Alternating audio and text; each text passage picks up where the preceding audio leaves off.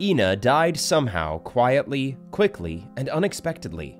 Here she was just sitting at the table eating soup, when suddenly she just fell face down into the plate, dropped her spoon, and that was it. As if someone had turned a switch or pressed a button under the seat on the chair, which eased the strings, and the figure on the surface fell like a relaxed gymnast. But there was no button under Ina's chair, and she would not recover when the unknown dollmaker released the button, the strings were stretched, and she would rise like a toy.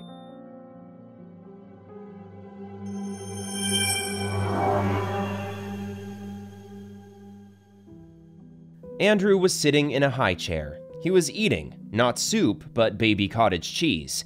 He was only 10 months old. He couldn't walk yet. The child did not understand what was going on with his mother. At first, he thought maybe she was playing with him. He called her, but she did not respond.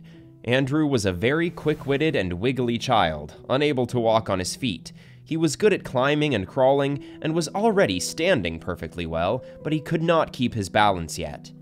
Andrew got off his high chair, flopped down on his butt, grabbed his mother's hem, and pulled. She did not respond, and then he cried. Andrew's grandmother, Ina's mother, came running from the room. "Ina!" the grandmother spluttered, grabbed the baby in her arms, and carried him into the room and put him in the crib. Her hands were shaking, tears were streaming in her eyes, and she knew something was wrong with her daughter. The woman returned to the kitchen and shook her daughter. Ina did not react. The grandmother called an ambulance. The doctors arrived fairly quickly. During the time they drove, Ina did not move. The doctor examined her and shook his head. The ambulance left, and a hearse was called. For several hours, grandmother sat in her room with Andrew in her arms and couldn't bring herself to go to the kitchen and get Ina cleaned up, get the soup out of her hair, wash her off.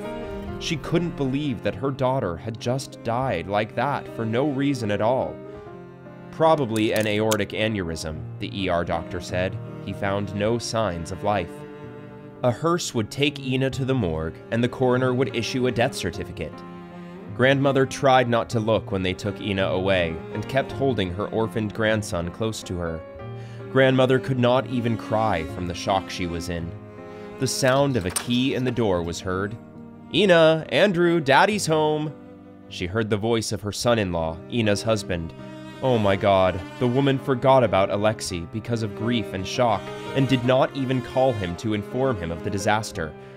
"Where's Ina?" Alexei walked into the room with a shocked look and stared at his mother-in-law. He saw that she had crying eyes. Andrew was crying. "What's wrong?"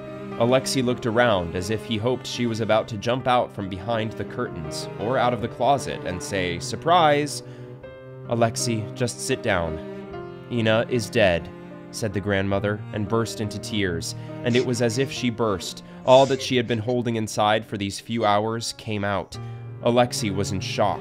He could not believe that this was not a joke. He held the papers from the doctors in his trembling hands and mumbled something, and then the paperwork was done at the Bureau of Funeral Services. Alexei handled all the paperwork. He decided to cremate Ina. "Well, how's that?" Ina's mother couldn't believe it. It was somehow unchristian. And what, there won't even be a grave where I could come, cry, bring Andrew and tell him about his mother so that he would remember her? The elderly woman burst into tears. "That's what I decided. We'll bury the urn in the wall. That's how it will be. Just let's agree right away. Andrew should not be taken anywhere. There is nothing for a child to do in a graveyard." The ex-son-in-law, I guess, sternly declared now that Ina was gone. The grandmother did not understand who she was to the widower of her daughter. The main thing is that she is still Andrew's grandmother, and who has the rights? I hope Alexei did not decide that his son did not need his grandmother anymore. The elderly woman covered her mouth with her hand and decided that she'd probably better keep quiet now. Well, cremated, okay. There will be a plate on the wall. That's where she will come. It is probably better not to argue with Alexei. Maybe the events of the past 3 days have made him some kind of tough, strong-willed and stern, or maybe he was just hiding behind this mask of his grief. After all, the man was suddenly widowed. So many things had fallen upon him. Then came that dreadful day. Everyone who wanted to attend the funeral gathered at the crematorium. When it was their turn, everyone went inside. Andrew was in his grandmother's arms. He did not understand anything, all the time fidgeting and twitching, sniffing unhappily. She could not calm him down in any way. Grandmother already began to think that Alexei was right when he did not want to take Andrew to this event. Ina's friend insisted. She, unlike her grandmother, could argue with her friend's husband. Nothing in her life depended on it. Ina's friend said, "Lyosha, you can think whatever you want about me, that's your right, but we'll take Andrew with us. How will you look the boy in the eyes when he grows up? Why wasn't he at his mother's funeral?"